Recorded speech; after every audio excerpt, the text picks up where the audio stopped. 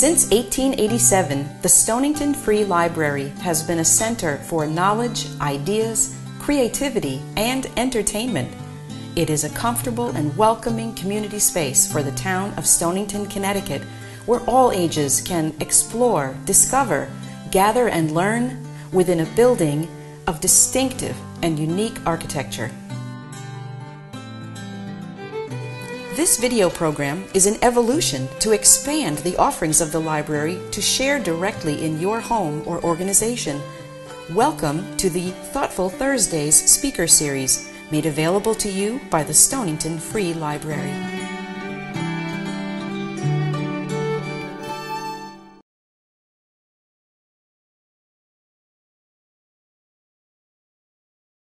I'd like to welcome and thank you all for joining us this evening. I'm Jill Adams from the Waterford Public Library here in Waterford, Connecticut. First, I'd like to welcome all my colleagues across the state who joined me in pulling together this tiny home program. There's 16 libraries that are represented this evening, and we've all worked to publicize and get the word out and see if we can start tiny home communities here in Connecticut. So thank you all. I don't have the time to read off all 16 names, but you're all here. And thank you so much for supporting me in this effort.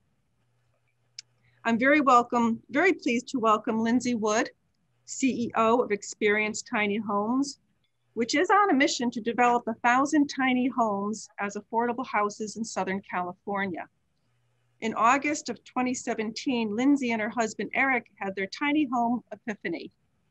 Within a couple of years, their new tiny home was completed, and next thing they knew, they were on the road giving talks about their tiny home experience.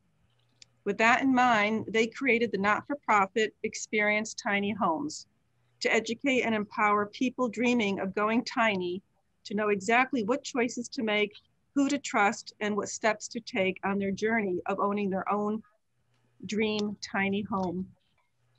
Lindsay has been featured in articles by Inman Media, Business Insider, Mercury News, Tiny House Lifestyle Podcast, Tiny East, Bay Times, Common Ground, and many others.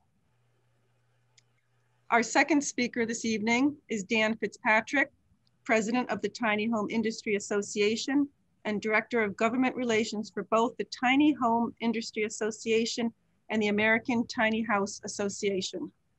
Dan has made presentations to cities and counties throughout the West Coast on the opportunities for tiny houses and movable tiny houses as a means to meet the ever-growing need for affordable and sustainable housing. Dan has over 48 years of broad executive level management and administrative leadership experience in both public and private sector organizations. Because of his government and developer experience, he's been working with California local governments to amend their planning and zoning codes to permit movable tiny houses as accessory dweller units, also known as ADUs. We extend a big thank you to Lindsay and Dan for speaking with us this evening, and we so much appreciate it, and we welcome them both. Thank you. Wonderful. Thank you so much, Jill. Hi, Dan. Hi, everybody. Hi, Lindsay. In Zoom land, there in Connecticut and around the country. We've just tracked some people. If you're just joining now, we've got people from all over the country, from California to Connecticut to Michigan, to Minnesota, and it's just great to be here. And we also see a number of people who have been tracking and following different shows, and I put in the chat, make sure to put in to select panelists and attendees so you can see the chat, various ways to find me and also Dan there on Facebook. And Dan, do you want to say hello as well? No, no, let's I'll introduce myself when we start the presentation. All right, let's go right to it. Let me make sure that is ready to go, and I will share my screen. Here we go. Okay, why is tiny such a big idea? I love that. Jill came up with that great name, and it is a big idea. And this is both myself, Lindsay Wood with Experience Tiny Homes, also a board member of the Tiny Home Industry Association, that which connects both Dan and I, and Dan is the president of THEA.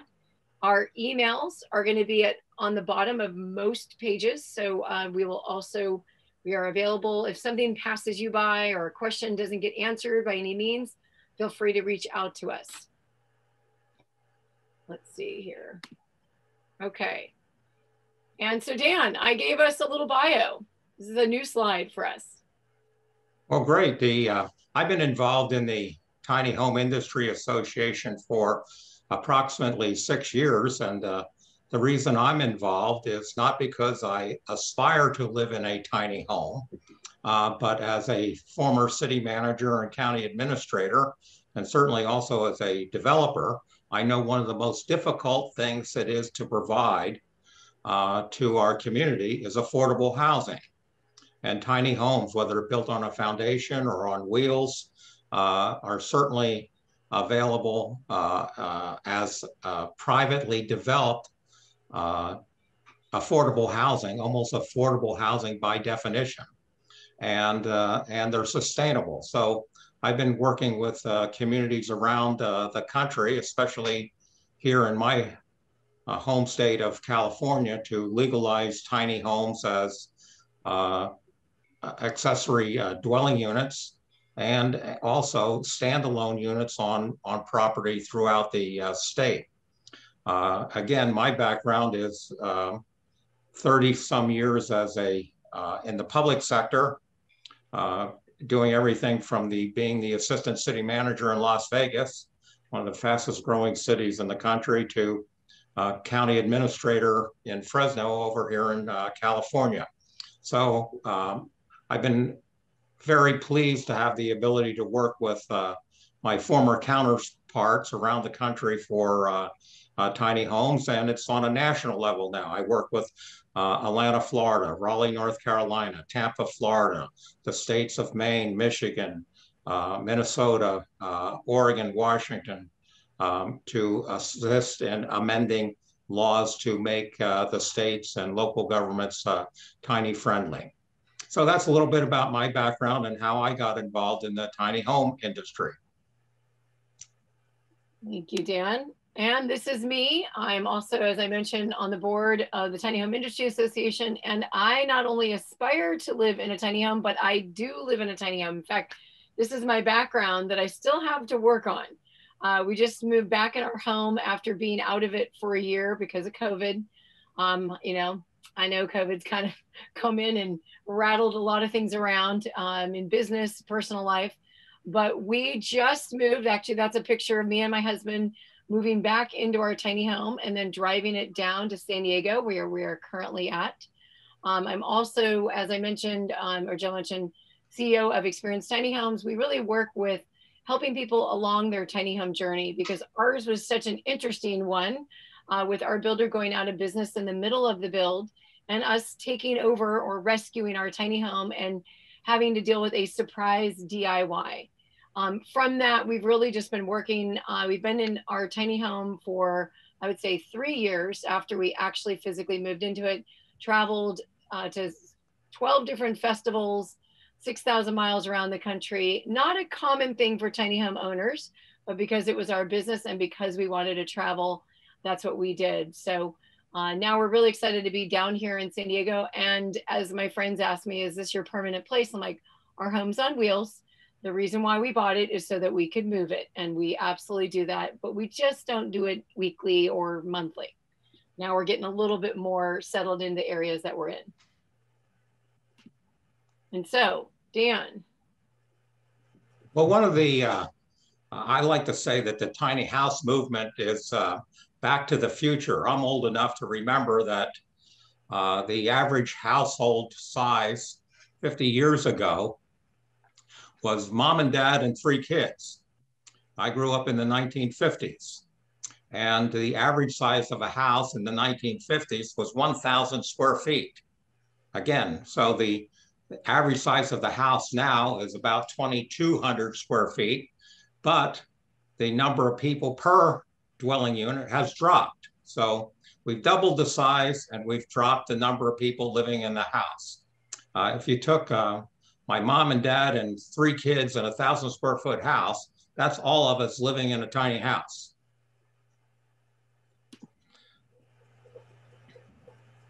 So one of the interesting points about who is buying tiny homes, a lot of folks think it's the young folks, it's millennials. Well, believe it or not, a good demographic is a 55-year-old person, and over 50% of them, 60% of the buyers are women.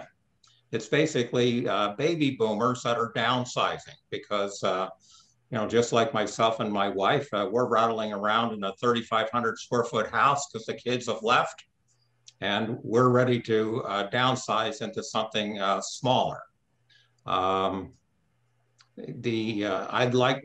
You'll hear when you talk to some politicians or city leaders that they'll say, oh, the tiny house movement or small houses, that's just a fad. Well, it's really not a fad. Look at the demographics. The demographics are that between the millennials and the Gen Zs and us baby boomers is that right now over 50% of the population is single family, in single family units. There's just one person in these households. And we, unfortunately, what we're building are McMansions, not housing to support the demographics for today. People don't need 3,000 square feet or 2,000 square feet if they're single or just a couple. Those are the demographics. Again, the millennials are marrying later in life, having children later in life. And so the demographics are there to support tiny homes or smaller homes, bungalows, cottages, like they've never been before. And as a representative of the Gen X crew, I will say I'm just under that 55 at 50 years old. Actually, sorry, 51. I forgot that. You know, for us, it's an opportunity to actually have home ownership. That was our biggest realization, as we just did not want to become burdened with the type of debt in the area we were living in, namely, you know, the coastal area of California. You're looking at, you know, minimum in the $700,000 to $1 million. So we just opted for something different. So Dan, I put this slide in here just to kind of give us a little bit understanding of what is an ADU. A lot of, around the country, each state, each community is different on whether they allow backyard cottages or what we refer to as accessory dwelling units. Many states may permit them, but it's a community by community basis. And unfortunately, many of the states, especially back east, are not overly friendly to having units in backyards. Versus here in California, it's required by law. You have a right to have a unit in the backyard. So you're seeing many communities here building second units in the backyard. Many of them are tiny. They're 150 square feet up to 400 square feet, and some of them get larger. You're allowed to go up to 1,200 square feet. So that's an important component of if you want to go have tiny homes and so forth. Many times, especially like there in Connecticut and Massachusetts and other New England states, is you first have to get your community to allow you to build a unit in the backyard, and then get permits to allow tiny homes to be in the backyard. And one thing to add in this market, in the California market, we have seen the mentality of not in my backyard. What will that do to my housing prices? You name it. In reality, it's going to increase your property value because you're actually adding another whole living unit. So a lot of that not in my backyard really soon got shifted. And now there's real estate agents that, you know, once had maybe 1 or 2 people interested in an ADU in the backyard. Now with more than 50% of a real estate buyer is actually interested with something in the backyard for an office, for a loved one, for a rental unit, just giving that flexibility for the lifetime of that home. There's a lot of questions about what is a tiny home. And the good news is the new 2018 International Building Code actually defines it. It's a unit that's less than 400 square feet. So you have basically, I like to say, three different types of tiny homes. You can have a tiny home that is built on wheels that you can move around like Lindsay's unit, or you can have a tiny house that's built on a foundation that's permanent and affixed to the property. And a number of communities, there's a number of these in some of the bigger urban areas here in California, where they have tiny home modules that get stacked into high-rise configurations.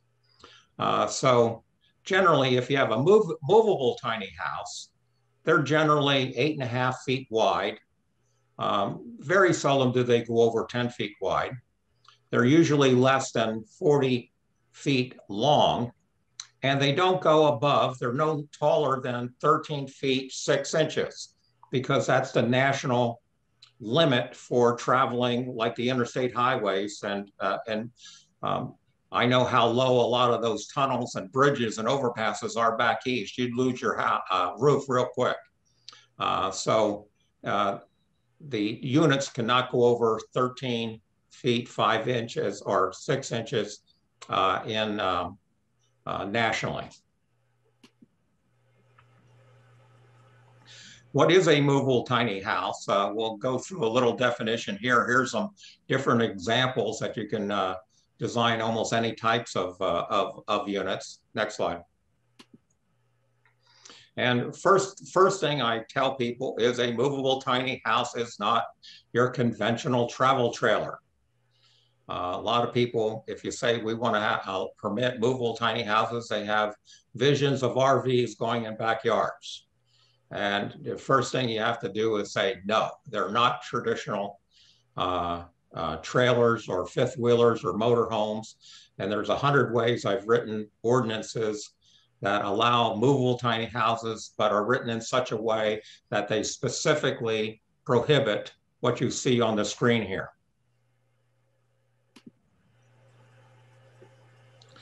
Basically, tiny homes are built to resemble a typical cottage or bungalow. The only difference is basically it's a stick-built house, a house that you would build on a foundation, but the foundation just happens to be a carrier that has wheels, that it supports the weight. Most tiny homes are under 15,000 pounds, unlike Lindsay's. Lindsay's is what, 100 tons or something? 20,000, yes. Yes, no, it's a big unit, but you can see for example, the one in the upper left-hand corner is a tiny home that's built, and that currently sits on the coast overlooking the beautiful city of Santa Cruz, on the Santa Cruz Harbor. Absolutely beautiful, beautiful unit. And a number of these units are in people's backyards or in communities throughout the country. And I want to point out really quickly, one of the things that's so unique with tiny homes, see the different roof lines with that? It's in a very small space. This is a very nice luxury tiny home, mostly because of obviously what's inside, but also the different roof line. You know, there's your typical gable roof, and then these are dormers that stick out. So it really puts it differently than I've been looking at a lot of what we used to call mobile homes, now called manufactured homes. They did not get into unique roof designs, but that's really where you can start setting apart the tiny home with this standing seam roof and different roof line structure. It also, serves a purpose inside the tiny home as well. And remember, you have to be creative with your roof lines because you can't go above 13 feet 6 inches. So you have to be very, very clever on how you design the space so your loft, you have enough room to sleep up in your sleeping loft. Anyway, what I like to point out to your city and state officials is that movable tiny homes are built just like any other home. They have 2x4s, house wrap, insulation, and they meet basic minimum building codes. In fact, I would say 99% of commercially built movable tiny homes are built much higher standard than you would see in a manufactured house that's built in accordance with HUD rules and regulations. These things are very well built. To compare a movable tiny house to a conventional RV is like comparing a Sherman tank to a Volkswagen. I mean, they're just totally different animals. Actually, I have an interesting story. We were recently in an RV park right after a festival, and a gentleman was in his RV, and then we were in our tiny home right next to each other. We had him over, and he couldn't imagine how much quieter our home was when we closed the door, because there was a freeway going right by us. It was Highway 5. And we closed the door and you could somewhat hear it, but he could definitely hear it in his RV. So just to give you a little idea, insulation, weight of home, all of that goes into, as you can see here in the build. The benefits of a tiny home are things that are important to both the community as well as the user. First of all, the community needs affordable housing and the user needs affordable housing. These tiny homes meet that, as well as they're energy efficient and they take a very small amount of water and very small sewer consumption.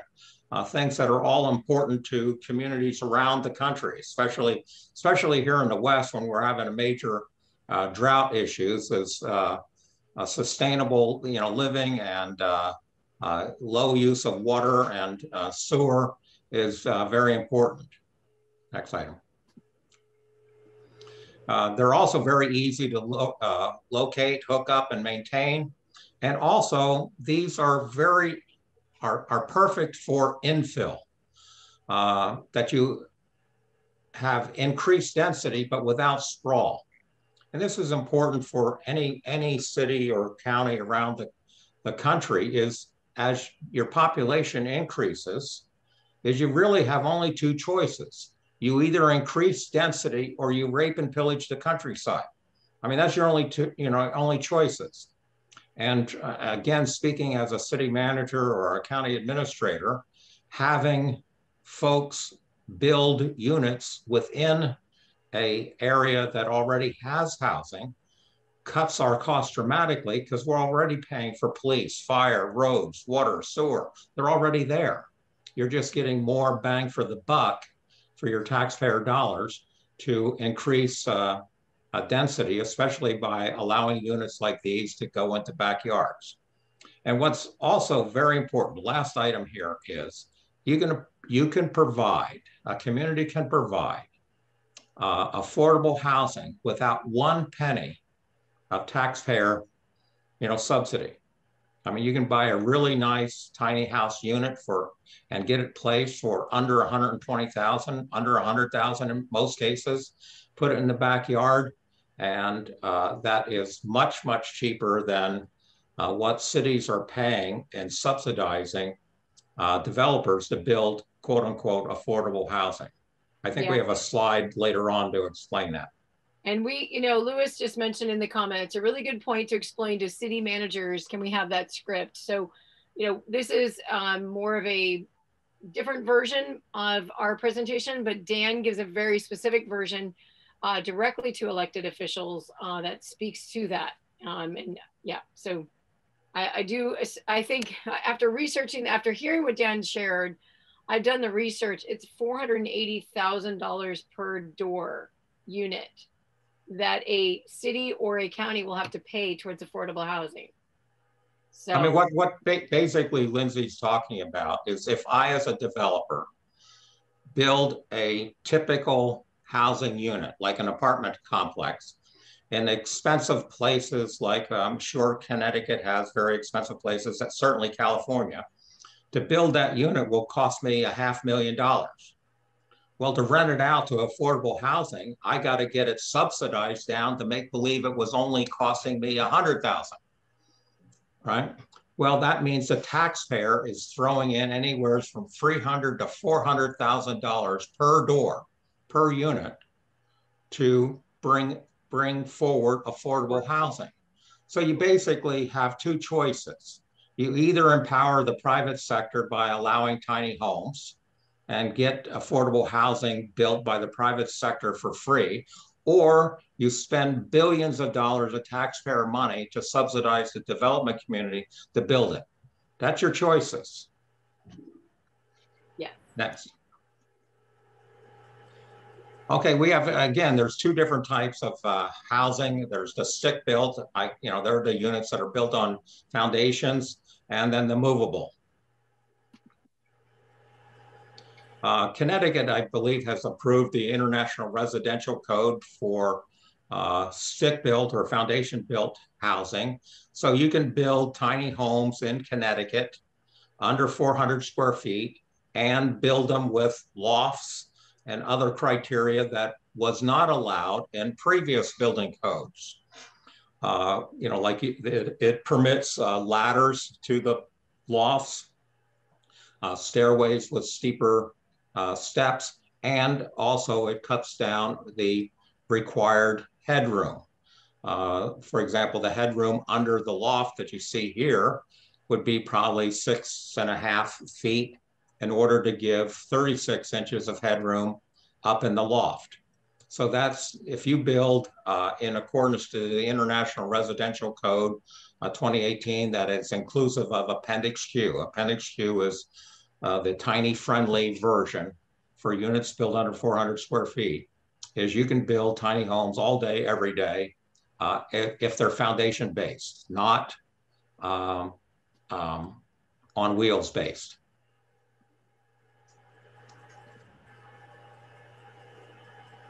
Now, what's also nice about the movable tiny houses is they can be built in any way to meet the needs of the community.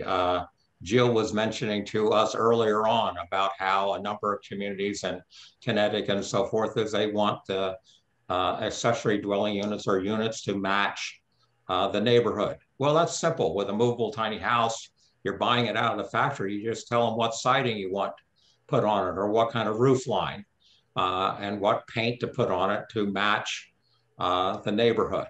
You don't necessarily want a modern type house in the backyard on a historic Victorian or craftsman style, neighborhood. So it's very easy to change out the exterior on these units. And also you can design your interior to meet your particular needs that for your categories of living, sleeping, cooking, sanitation. Now, those are key words. Every state in the union defines a dwelling unit as a place that for living, sleeping, cooking, and sanitation. In other words, it has to have a bathroom, has to have a kitchen, has to have cooking, facilities, has to have a toilet, sanitation facilities. And that's, a true tiny house, movable tiny house or on foundation, meets all of those criteria. It's just built in a smaller space. And this interesting point when people may think of tiny homes as it is a really big opportunity for, housing those that are not housed. Oftentimes a tiny home village that is created will be more of a shelter where it's more of a bed with electricity and light, but it won't necessarily have a kitchen or a bathroom, and that will be done in more communal services. And then there'll be wraparound services as well, especially for mental health or, any drug addiction programs, you name it. So just to kind of create that clarity, those are usually two different worlds, but it does kind of end up getting overlapped. Yeah, what Lindsay's saying is basically what you're seeing there are tiny homes. Keyword is homes. You'll see these tiny shelters, which don't have bathrooms and cooking facilities. That's all they are. They're bedrooms as shelters, and they're not a tiny home. Totally different product. Yep. What's important to make sure, and certainly city folks and state officials want to make sure that the units that, if they are permitted within the city, are certified, that they're inspected and meet basic code requirements. So any of you thinking of buying or building yourself a tiny home, make sure you build it in accordance with the appropriate code and that you get that it's certified by an independent third-party inspector, that at the end of the day, you get a sticker put on the unit that says you meet these codes. In fact, many of your mobile home parks or campgrounds, if you're traveling with them, won't let you even in those campgrounds unless you have such a sticker. So it's not, you know, for your do-it-yourselfers, you're just not going to go out and get an old boat trailer and build something on top of it and think you have a unit that's going to be accepted any place. It has to be built in accordance with codes, and it has to be independently certified. The good news is there are several firms nationally that will work with the do-it-yourselfers. So at the end of the day, you'll end up with a certified dwelling unit. It's also good for resale, just to let someone know, you know, who's to know what's behind the wall. We had quite an experience with our builder going out of business, didn't run the electrical system correctly. Fortunately, they hadn't wrapped up the walls because they were obviously out of business in the middle of our build, but we were able to go back in with a solar electrician and safely fix that electrical wiring, which is one of the big causes of fires in a home, is electricity, or, you know, improper wiring. So that's super important to really have someone confirm that what you've built or what another company built is done to a certain standard. Now, the next two slides are my favorite slides, especially when I'm talking to elected officials or city staff. I point out that I first say is, aren't these beautiful cottages? Wouldn't you love to have these within your city? Certainly these would look nice in the backyards of many of your community residential lots. And most of the time I'll have city council mayors all nodding their heads. Oh yeah, they're nice, we like that. Then I go to the next slide. I said, well, unfortunately you can't have these because these have wheels on it. These are not legal. Exact same unit, that's legal. This is not legal. It's basically a difference without any substance. And it's simply because it's that the minute you put wheels on it, someone wants to put it in another silo, that these are RVs, and they're different from a stick-built house. Well, there's no difference other than one's on a chassis and the other one's on a foundation. They're built exactly the same. You can take these wheels off and put them on piers, and you would not know the difference between them and a stick-built house. Many of the pictures you'll see later on in this presentation, you could not tell which ones were tiny houses on wheels and which ones were tiny houses built on foundations. But this is a great slide to use when you're talking to elected officials, because they're very pragmatic. They look at staff and going, wait a minute, what's the difference between these two, two units, other than on one, I was able to Photoshop out the wheels because they're the same unit. I always tell people my tiny home is RV from the trailer down and tiny home from the trailer up. And this is where, as Dan mentions, it kind of makes those elected officials a little crazy, because just, we're disrupting the way things have been done. But that's okay. That's our job. Well, a number of things that you need to look at, there's a lot of options available to your state or local governments, is that for, you could put tiny homes or movable tiny homes in existingly zoned RV or mobile home parks and upgrade them to be more compatible to a tiny home village versus, lining them up like dominoes in an RV configuration. Some communities are now allowing tiny homes on a residential lot. Here's some examples of tiny homes and little tiny home village clusters.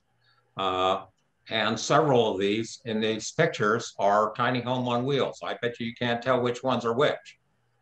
But I like to see a mix and match of these in a little tiny home cluster development where you have 15 to 30, units. Some of them are clustered around, like on the left here, around, a central courtyard, and that some of them are stick built and some of them are built, on wheels, and you mix and match them in the community.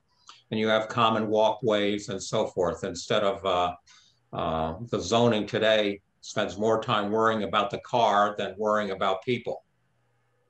And Dan, to go back here, I was just on a call with a gentleman today out of El Paso County in Colorado, and their opportunity was to be able to place a tiny home on a lot.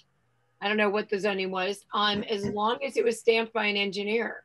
And he had bought 5 acres. So that told me that, the zoning was way beyond. So you just never know what kind of zoning is out there and available. Obviously, if it's in a denser city area, you're probably, definitely more subjugated to the type of zoning with single family, and then your ADU comes into play. But I was surprised to hear, and of course for me, I'm like, oh, where's El Paso County? Like, let me go and check on that. In addition to that, I found myself here in San Diego, Ocean Beach. My jaw dropped. I saw at least a dozen of these cottage clusters, because I've only seen this by visual, on slide deck by Dan. I saw dozens of these in one block in Ocean Beach here in San Diego. So clearly this has already been done, and a lot of the homes were not even as big as the home that I live in right now at 300 square feet. They were much smaller. So it is phenomenal at how these already exist. Well, what's interesting is there's not a city in this country that I can't go to and find in some of your older sections of town, the bungalow courts like you see on the right, or little village clusters.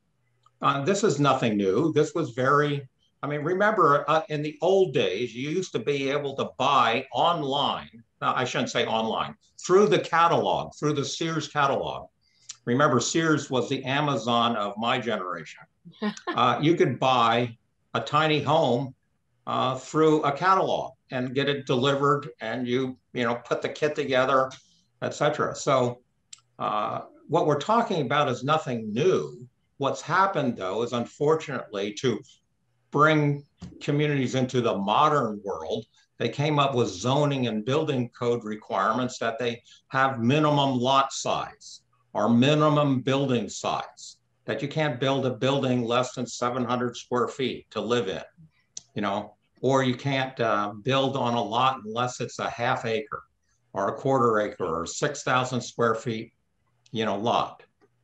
Again, zoning was a way of dividing up a community based on basically income levels, and really absolutely nothing to do with real housing needs. One of the things that certainly working with folks around the country is configuring tiny homes and planned unit developments. They make a lot of sense to get a couple acres of land and put 10, 15, 20 units in a cluster type development with centralized facilities like centralized parking, centralized garbage collection, centralized recreation facilities, a centralized, clubhouse, and so forth. So a number of these are springing up around the country, and they're great for infill or remnant parcels. There's not a city in the country that doesn't have weird remnant parcels laying around all over the place. They're usually left over from some public works project, like building a road or a freeway or whatever, and you end up with these strange little parcels that can't be used for anything.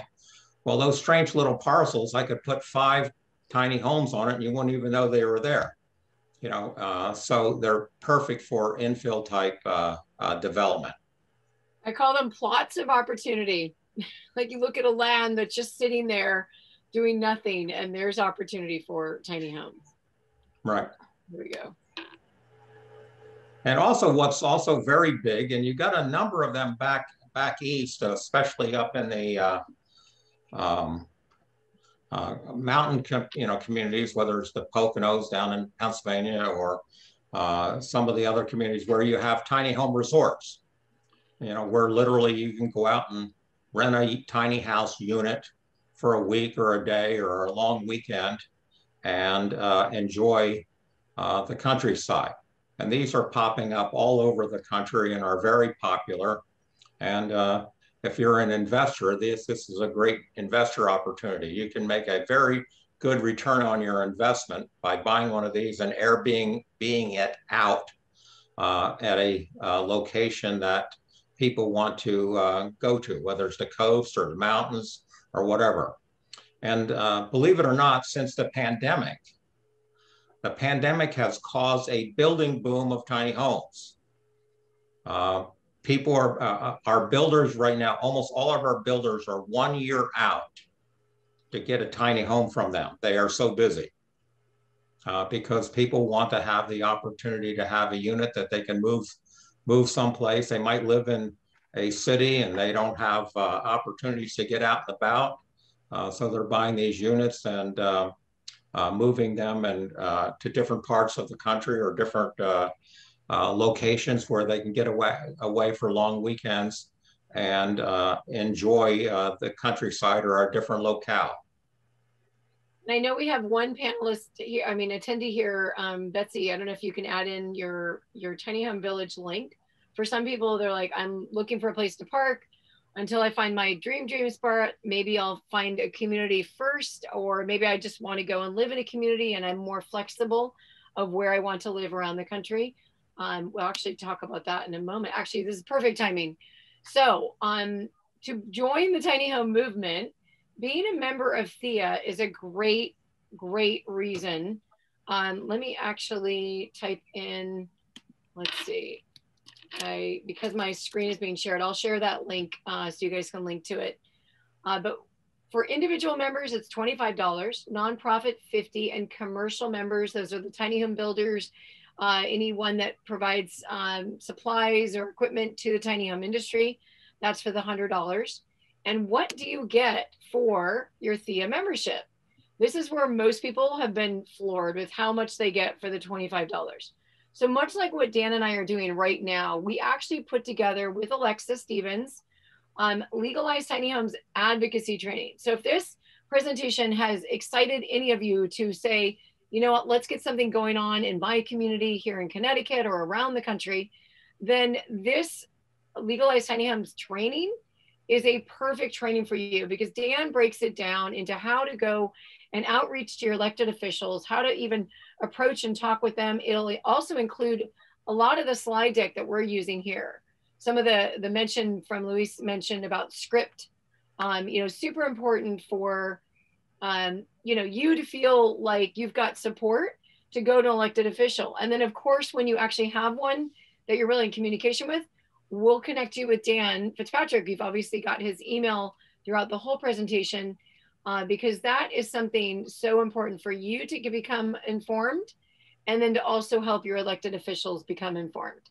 We are also doing a 3-part tiny home community series, and we already filmed the very first one. We really go over, Alexis does a great job where she touched on a lot of communities around the country. So you'll be able to get I think she did about a 15 to 20 minute presentation. I talked a little bit more about tiny home microvillages, which are found more in California, that they allow the ADU, or anywhere where they allow an accessory dwelling unit in the backyard. They may also allow a junior accessory dwelling unit where it's more attached to a home, like a garage or a master bedroom, basement, attic, you name it. So the opportunities are endless with what you can do with now a single family zone. There's also a lot of work being done on zoning. So that 3-part tiny home community series will evolve. And then we're also going to have the live quarterly virtual webinars. So we've packed it in because really what your money is doing is to help support legalization around the US and Canada. And I just want to mention, Elizabeth's at Tiny Estates in Lancaster County, Pennsylvania. But you can definitely Google that and find the website. So Tiny Estates, thank you. And I think the last slide is questions. So people can access the chat. Is that right, Jill, for asking questions? Yeah, the chat's been open. So any questions, you can type them in. There actually is one from Eddie here in Connecticut, Salisbury. Are you going to show any or discuss interiors? With regards to that question, tiny home Industry Association definitely focuses on legalizing tiny homes. However, myself as experienced tiny homes, I have a Go Tiny course, and I'll put in my link here for people to follow me, because that way we will be talking about all the 6 different parts, from dream to plan to design to build to park to live. It's really a comprehensive approach to going tiny, and I will include the link here to that course. Basically, as it comes to interiors, whatever you can dream, you can build. Yeah. I mean, I've seen tiny homes built. There was even one built. A friend of mine built one. He builds about 100 a year. He built one for a client who has a pet iguana. So he even has a great big, huge iguana cage in the living room. I've seen units built with basic kitchens, and I've seen them with granite countertops. I've seen bathrooms with walk-in showers and clawfoot tubs in the same bathroom. So, whatever you dream, you can put in a tiny home, just on a smaller scale. Absolutely. I have a steam room bathtub in my tiny home, and it has speakers in it. Just saying. My big thing was, if I wanted to downsize my space, I wanted to upsize the luxury. So we have a loft, we have quartz countertops, undermount sink. Most people respond to, or at least when they see our tiny home, we've had over 10,000 people visit our tiny home here, that our kitchen's bigger than most kitchens, not compared to like a 2,000 square foot home, but in regards to maybe smaller homes, because my husband's a chef and we wanted to make that very much a must have. So when you focus on interiors, it really comes down to, how do you use the space? Are you focused more in an office? Do you want to use your kitchen more? If it's all of the above, then there's some adjustment you'll have to make based on how big your size of your home is, which also relates to how big of budget you have. These are all connected. Many of the tiny homes now don't have a typical oven and cooktop. They have some drawers where you store the toaster oven, or what's the cooktop, the induction cooktop, or a crock pot, and it has a microwave. So you just take out of the drawer which unit you want to plug in, you put it on the counter, and that's your cooking facility of the day. And I just saw another link. A great way to engage your communities is to have a tiny home visit your site at your libraries. I think that's an amazing thing. Let's do a library tour of Connecticut, right? With our tiny home. I wish I could say yes to that. I'd be a little nervous of the bridges back in the East Coast. I have heard they're a little shorter than I'm familiar with. We kind of can clear 15 feet. We did get under a 1311. That was the shortest we'll go. But a great way to see tiny homes is to come and visit festivals. Now, the ones I just put in the chat are the ones, at least on the East Coast, that are coming up at the end of this month. If anyone wants to go to Sarasota and join me there, or in January, Tampa, Florida, and you can go to Great American Tiny House Show. A lot of the tiny house festivals are coming back online. Colorado is having 2 in the month of July as well. So if anyone wants more of that, you can email me. I'll be putting that out on my newsletter I send out twice a month. Or follow us on Facebook as well, on Tiny Home Industry Association. There in New England, one of a big builder of tiny homes is Corinne up in Tiny Home of Maine. And I know she builds units that she delivers all over New England.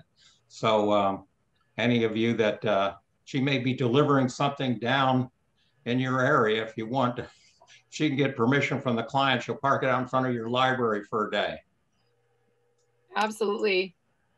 We have a number of people up in the different areas of that country, and building great, amazing tiny homes. Other questions? Oh, there you go. Elizabeth said, attend a virtual tiny house conference. There's a global one coming up in October. Yes, that's the tinyhouse.com They host those. I've been a speaker there every one since they've launched. So that's a great way. You know, but nothing like seeing it to believe it. Dan, Dan, is it Tiny Homes of Maine? Corinne Watson? Yes. Okay, I found it. I'll put the site up. She's a great lady. She and I worked together for over 2 years, and she's become quite a lobbyist. She was able to get tiny homes approved legally for the entire state of Maine. Wow. And now just got it approved that they are permissible or pretty much mandated that all local municipalities must, allow tiny homes now. So, okay, so she's extremely busy. She's almost a year out herself. So, wow. There's also a number of builders up in Canada. So, you know, the good thing is tiny homes can travel on the road. So upstate tiny homes, you know, if Brittany's still doing her thing, I'm looking on Google right now. I haven't heard from her for 2 years. Okay, so they still have a website. So I'm going to put there up in New York. So they're probably, based on where you're at, a little bit closer. There we go. Just looking in the different areas. There's quite a few builders in Pennsylvania, especially in the Lancaster area, you know, the Amish country. There's a number of builders in Pennsylvania. And one thing to note, I'm just going to share a screen really quick. I want some people to get familiarized with what we are seeing in terms of, you saw my tiny home, which is Dan mentions 8.5 wide. When you see homes like this, these are much bigger chassis. These are your RV park model. They can be in the 14 to 15 feet wide. Just to show you some examples, this one right here, they call the Glenwood. That's more of your, you know, tiny home where it's 8.5 wide. The Echo right here is more of that park model, wider, where they're adding on decks. These are less likely once they get landed to move. These ones that are smaller are more likely to be able to be portable. All of them, of course, arrive there on wheels so they can be moved. As you can see, this one's a really good example of that.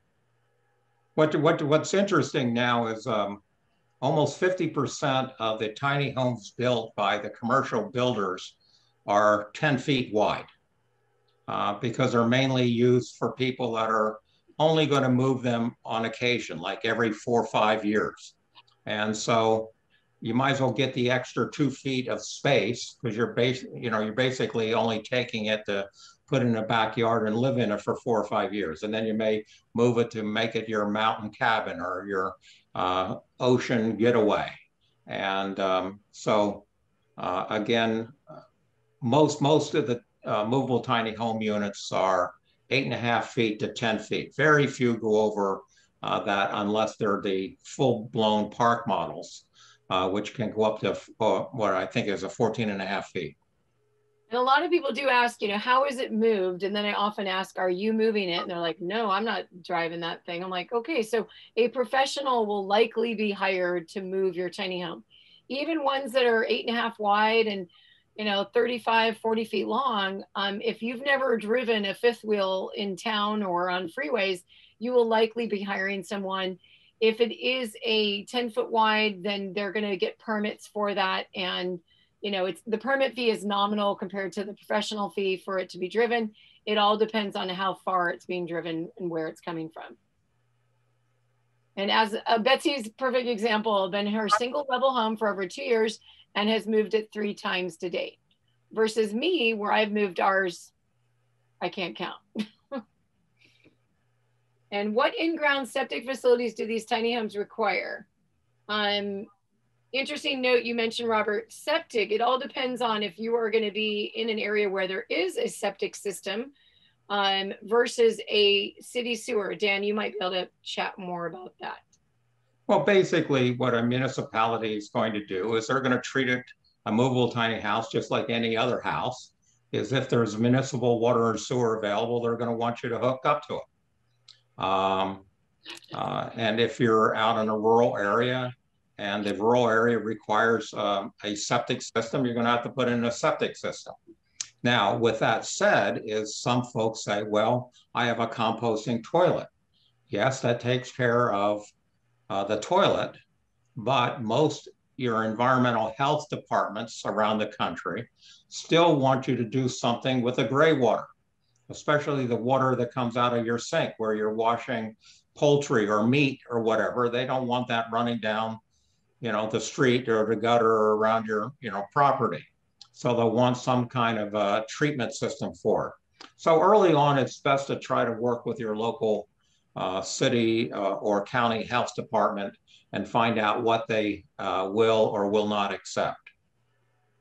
Dan, here's another question about seeing models that can be removed from the trailer so that the trailer can be repurposed for another tiny home. I'll answer my quick thing, and then Dan will definitely have another insight to that. You're going to see shows, especially in New Zealand, where they're going to like take the whole home off this trailer. The home is still going to be built with support, just like you would have to have a foundation. You're going to have some beam support, all of that, because everything stacking on top of that home is based off that support. However, there are unique ways to be able to separate the axles and the tires is more so what's being removed from the trailer. Dan, what's your insight on that one? Well, basically what they're talking about is how they build manufactured housing. It's built on basically a carrier to move it to a site. And it's only built quality-wise to get it to a site, not to drag it all over, the country. So it's the unit is built to stay on wheels. It's built to be lifted off and put on piers. And then the axles and the wheels and the basic carrier goes away to, use for another unit down the line. So a true movable tiny house is the carriage and the wheels and the axles are all very much integrated because that's why it's movable. That on any given day, you can jack it up, pull the piers out from under, put the wheels on, unless the wheels are already there, and you can be down the road in a couple hours. So there's several different ways of handling that, and it all depends on what your end use for your unit is. You can buy them any, I call it all of the above. Pick one. And just to add to Carla's question about, first floor bedrooms. So I always tell everyone, as they came into our tiny home with the loft and we have a crawl-in closet and with a laundry at the back of it, they're like, are you crazy? For a lot of people, like, I love it. We call this the climber's house. So not quite what I'll be doing in other years. Hopefully I can do it for as long as I possibly can. But they're highly customizable. If you are in the budget, and I'm about to get to this next question that Nancy posed, if you are in the budget of having what you want and having your bedroom on the floor, you might have a loft, but it might be for your grandkids or other people, or even storage up there. It all depends. If having a bedroom is where you want it to be on the floor, just because you've seen some people make first floor bedrooms, I think any builder that does custom tiny homes can do a bedroom on the floor. Actually, adding the loft adds more cost because you're adding more structural, you have to build that loft into there to obviously carry the weight. What you will find is that because us baby boomers are such a predominant buyer of tiny houses, folks my age don't want to crawl up and down that loft. So a good number of your professional tiny home builders have excellent models for downstairs bedrooms that will accommodate a king or queen size, bed and an adjoining bathroom, shower, facilities, etc., all on one floor. And if it's big enough, they'll put in a loft. It could be a smaller loft or a bigger loft. Again, when the grandkids come to visit. It's a perfect space, or most of the time they're using it for storage. But when the kids come to visit or whatever, they have a place that they can crawl up in the loft. But folks my age don't want to crawl in a loft. And we're still doing it because I'm still 50, so I like that opportunity because now I can have a bathroom down below and then have this little space that could obviously be a second loft room. but since it's just my husband and myself, it's the closet and the washer combo dryer is definitely in the back there, and we have to crawl in the back because I didn't want to put laundry it wasn't my highest essential. I didn't want to like take over precious kitchen space or bathroom space. But if you're talking to my friend with a family of 6, oh yeah, she's got the big size washer dryer going on in her home.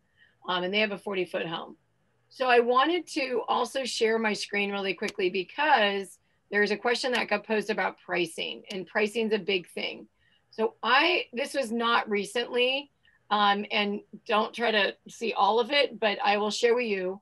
I did a 8 by 20, 8 by 22. I have all different kinds of tiny homes.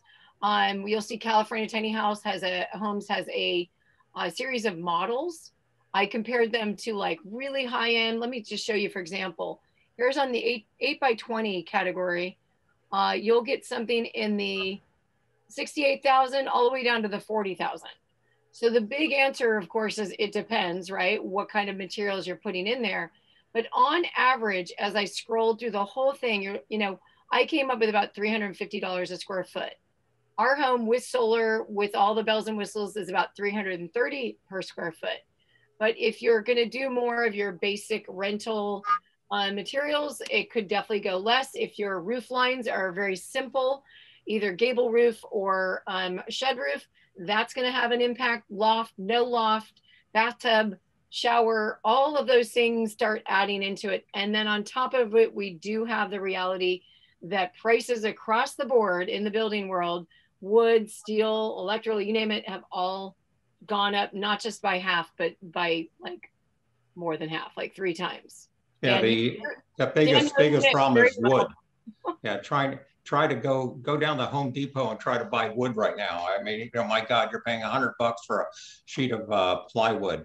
The materials for a typical tiny house, just the materials, is a minimum of about $35,000 for materials. So anyone that says they're building a tiny house for like $35,000 or $40,000 is, trust me, they're not building much. Just a trailer alone, a good quality trailer is $6,000 to $10,000 depending on the size. Yes, and ours was, just so you know, a gooseneck, which when you get into the gooseneck, it's more for traveling, articulation with the truck and all of that. It's much easier. Usually the ones that are in the 30 feet or more go in the gooseneck. It does not have to be. Bumper pulls the other option where it attaches right to the truck. But those can be, I think it was 10,000 for our trailer alone, and that was 2017.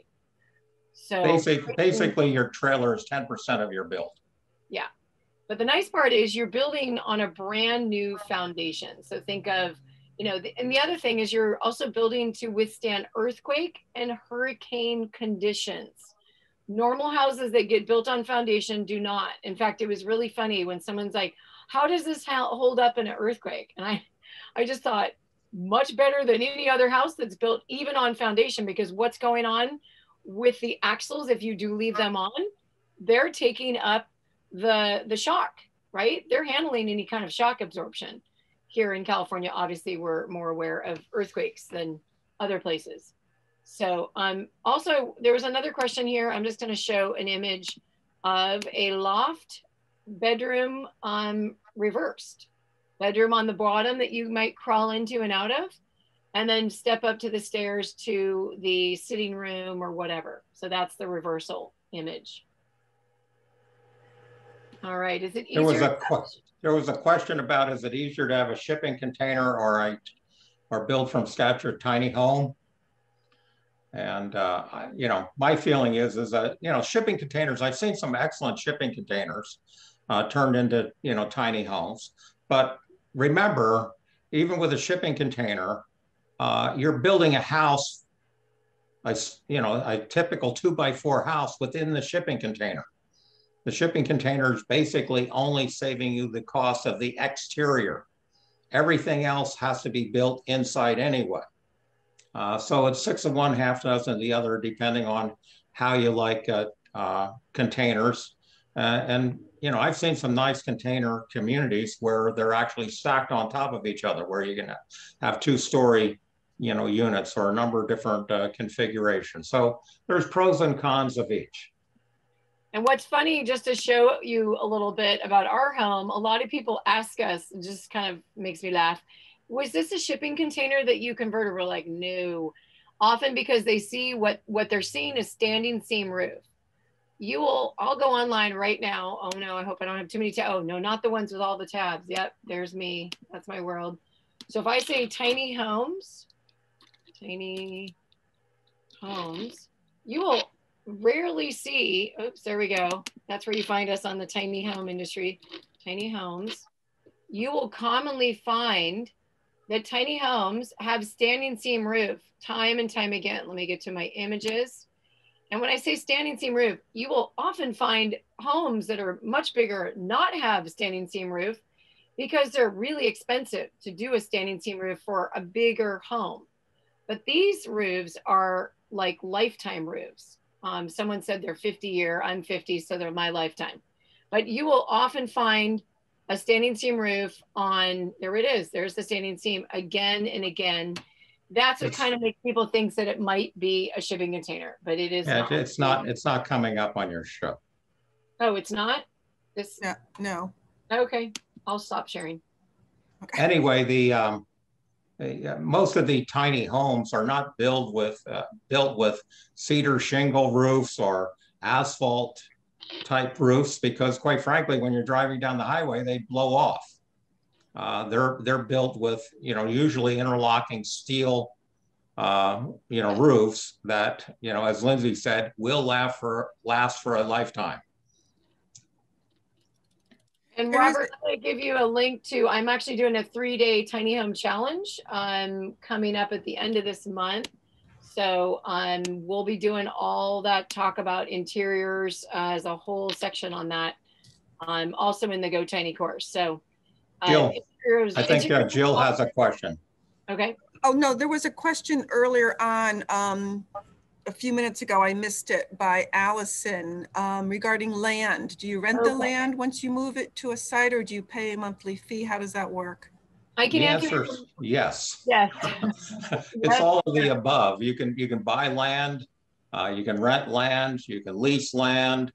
You can go to a park like a campground park and park it where you're paying so much per night or a weekly or monthly rate. Lindsay's doing that, right now. Or if you have a friend that has a backyard or someplace where you can park it and put it, have at it. But there's any number of different configurations for the land. And what I want to make sure everyone's aware of, what you need in your home. So for example, because we have a what they call a composting toilet is not a composting toilet, just to be clear. It takes 1 year for a human compost to do its thing. It is a collection of solids and separation of the liquid. That's what's the unique feature about those type of toilets. The land that we parked on that was I call under the radar, as in we didn't have permits, but we parked there for a good 6 months. No one complained, and we were happily there. We could get water to the home, and we had a 20 amp circuit, but we had no sewer line. However, because of our composting toilet, we were running a gray water out. Like Dan mentioned, that would be not acceptable if that was something that Health and Human Services or the county was able to see us there. Are lots of people living that way? Yes, in the tiny home world. However, when I go to an RV park, full hookups, here at the place where I'm paying $1,000 a month in San Diego, very clear. We were paying $500 a month in Sebastopol, and that was a pretty good deal. Everywhere I was going was like $800 a month, $1,000. Heck, I've even heard of $2,000 a month in RV parks, which we obviously did not partake in. So it's a full range. I've also heard of people in the $200 range. Maybe Betsy can share, if there's something what they're charging at tiny estates. It's the whole gamut as to where you're living, what services you need for your home, because that will determine what utilities or toilets or things that you put in your home. If you need a gas line, if you're going to run gas, you're probably going to use propane that's already portable on or attached to your home. So those are just some ideas there. Any other questions? Florida has subsidized fees for lots. Oh, great. Wonderful. And Jan or Jan, do the building codes need to apply to tiny homes on wheels and not a foundation? It was a bit unclear about during this discussion. All right, so building codes, Jan. Basically, you have different codes. Tiny house on foundations is built, you're built to the same building code as for your main house.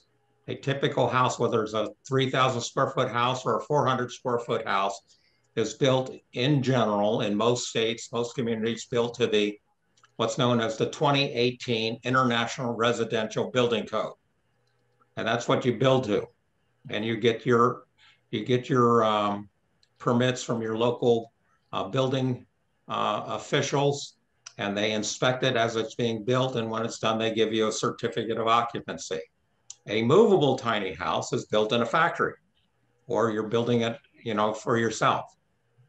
And because they're on wheels, they're built to what we refer to as the ANSI standards, ANSI, the American National Standards Institute standards. And it's basically ANSI 11.9.5 section of the code. And you're building it to the code, and that's basically the code that builds the park model, RVs. Even though they're built to a much higher standard than a park model RV, that's the basic code. And the inspections that are done by third parties to make sure you are in compliance with the ANSI 11.9.5 codes. So it's a totally different code configuration than a stick-built on foundation house, which is covered by the International Residential Code. And the companies that certify to those codes, we mentioned earlier, two of our Tiny Home Industry Association members also offering DIY programs are Pacific West and NOAA, to take it one more step. And whatever your builder is, they will be building to that code. If you're going to do a hybrid where you can order a kit, you can order a shell, and you can finish out the interior yourself. That would be still under the DIY because you're touching a significant part of it. But it most likely will start with a builder first, or you can have a builder do all of it, or you can do 100% of it. So there's a lot of different directions, and you can still have each one of those types certified. We're big on certification here because it helps our industry. The last thing we want to hear is someone building something and out of code and something burned up and fell apart on the freeway. That does not do well for this industry, even though I understand there's a lot of cost involved that a lot of people, unfortunately, like on YouTube, whatever, hey, I built my home for $20,000. If you're going to, it's just time or money, right? If you've got the skill and the time, you're going to pay less money. If you have less skill and more money, and less time, then you're going to pay for someone else to build it. So. Right. And remember, I see these shows where people say we built our tiny house for $20,000. I know folks that have done a do-it-yourself house using reclaimed wood, etc. I also know the same folks have termites in their house. Lindsay and I have a very good friend who had to have their house tented and fumigated because the reclaimed wood they used had termites. And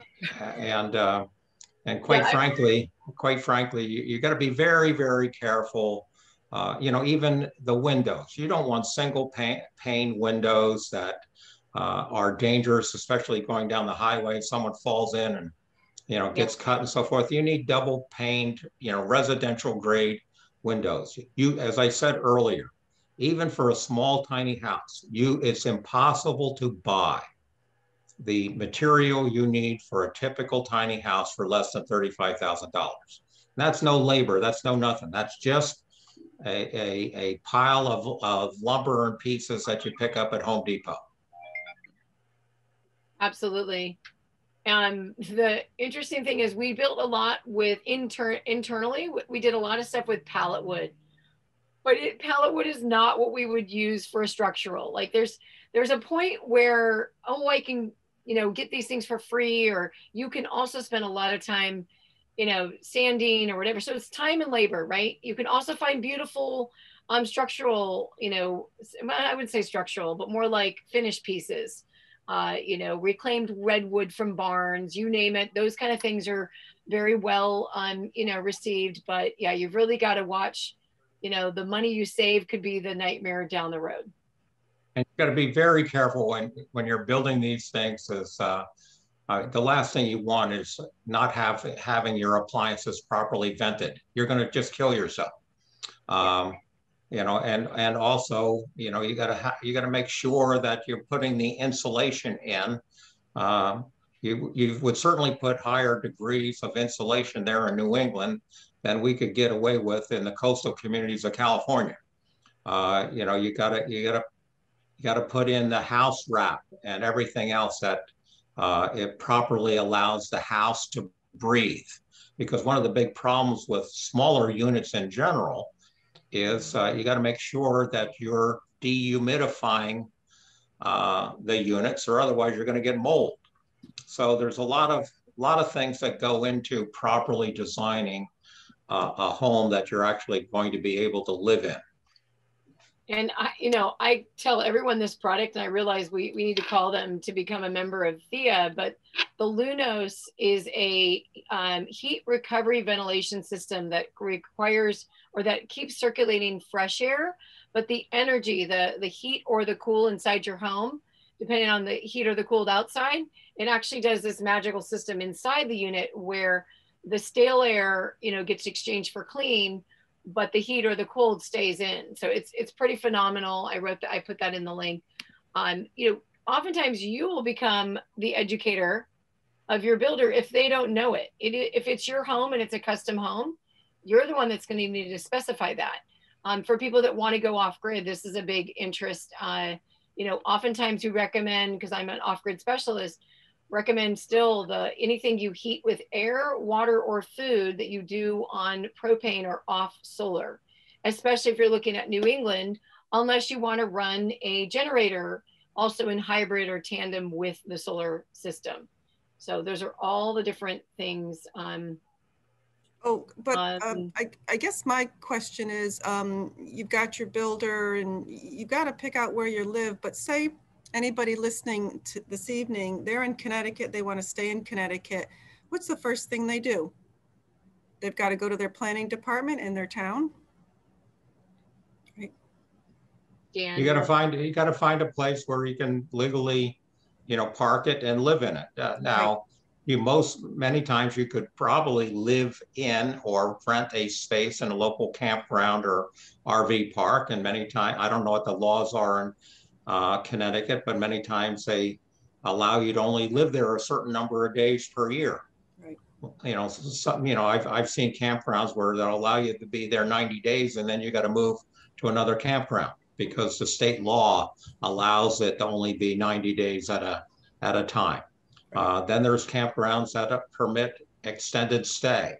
Mm-hmm. If you want something in your backyard, you need to work with your local planning staff and city council members and get to change the laws. Usually back east, you got to change two laws. Yeah. First, you got to allow an accessory dwelling unit to be built in the backyard.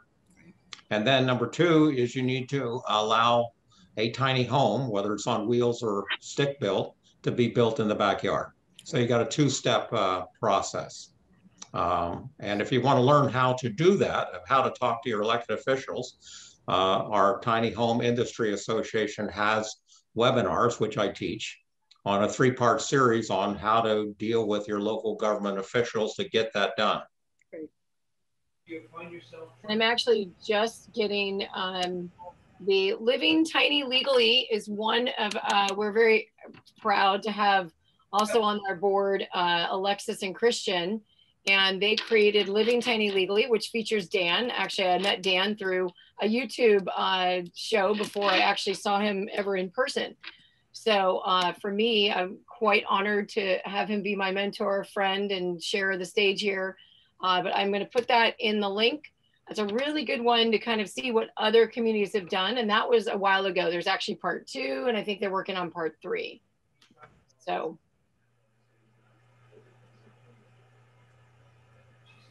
Any other questions for this tiny home big idea today? That was great. That was great. Thank you. Yeah, hopefully we gave you enough information. There's a big community. Join us. We'd love to have you there because we do a lot with our quarterly outreach. We're going to be at the events, the Great American Tiny House shows. Also put that link out there.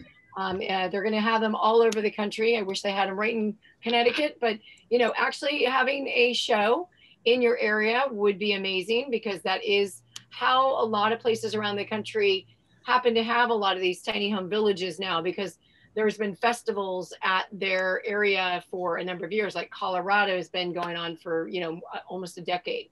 So, you know, having shows like that, and actually Hague with the Great American Tiny House Show might just be interested in doing something. There really has not been any shows up in New England. Have you heard of any, Dan? They've done them in the past, and I know Hague and others are looking at some opportunities to Pennsylvania or New England. But as we all know, the pandemic certainly put everyone behind the 8 ball, and folks are now starting to get out and putting on the festivals again. Just back to one point about talking to your elected officials. Don't worry about, you know, doing the details. The key is to find tiny, friendly elected officials. Then call me. You know, say, look, I've talked to the mayor of so-and-so, and they're tiny, friendly. They want to do something, but they don't know how to do it. Well, fine. That's all I need. All I need to know is that you found someone that is tiny, friendly, a friendly elected official to talk to, and then set up a Zoom call. And I do Zoom calls all over the country and educate elected officials and their staff on how to write ordinances to permit tiny homes. I've done it for, what is it, Great Barrington, Massachusetts, Raleigh, North Carolina, you know, you name it. I'm doing it for South Lake Tahoe right now, which is quite an interesting. Yeah, we definitely want to get South Lake Tahoe. South Lake Tahoe is one of the most beautiful spots in the world. Yes. And but they get a lot of snow, so I'm having to put sloped roofs and a lot of insulation in that ordinance. Yes. I'm actually putting a step 1 through 4 as to like what you do, you know, before you're actually connecting Dan to an elected official is exactly what I did in my hometown of Mendocino County, Northern California, where I was working with the local mayor, who then became the local county supervisor, and, you know, made sure to bring her on. So I did all the follow-up work, and then basically, you know, made the connection, brought her in front of Dan, because Dan's already done this with so many cities and counties. Don't make yourself be the expert on that, because you'll never catch up to Dan. He's got 30 plus years, and all of these others. Let him be the heavy guns, as he likes to call it, you know, to bring you what you need to your community. Yeah. All right. So it all starts with become a member. Thank you so much for the support of the Tiny Home Industry Association for us to help legalize tiny across the US and Canada. We've been busy doing that, and the Zoom world has definitely helped to get the word out. So thank you, Jill, and thank you to all the libraries. We'll also be speaking, I think, next month. And I'm going to get up the library. I'm blinking my brain here. What's that? Let's see, with West Hartford Public Library on August 4th. From 3:30 to 4:30 our time. That means 6:30 your time. So, great. You know, if you like, you know, if something got missed on this time, we'll be doing this. It might be a very similar presentation, but we might have different questions. So yeah, some libraries said that they might reach out to you. So that was good to do another one. And this can never be shared enough. You know, oftentimes, you know, hearing this again and again and again, right, Dan? You even talk to officials again and again. Oh yeah, I mean, it's but one thing you'll find out about elected officials is they don't necessarily like to be the first to do something. And the good news is we have many examples around the country where I can say, well, you know, for example, Raleigh, North Carolina, or Atlanta, Georgia. I immediately introduced them to the staffs I worked with in Oakland, California, Los Angeles, California, San Jose, California. In other words, equal-sized cities, that they were able to all talk planner to planner about how they did it.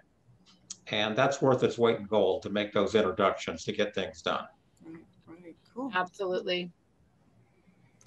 Okay, well, thank you, everyone. That was fascinating. And thanks, everyone, for joining us. It was a nice group this evening, and thanks for supporting your public libraries. Thanks, Lindsay. Thanks, Dan. Bye-bye. All right, bye-bye.